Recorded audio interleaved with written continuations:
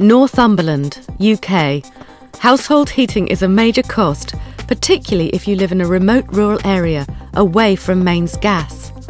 Now help is at hand in the form of a free service from the Energy Audit Company. The cavity wall insulation project is giving free insulation in partnership with 3 councils and a not-for-profit installation company. Most costs are met by Scottish Power. Homes are tackled street by street and surveyed before the cost-saving measures are put in place. The whole process is designed for maximum convenience to the householder. It's so effective, there's been an 80% take-up rate.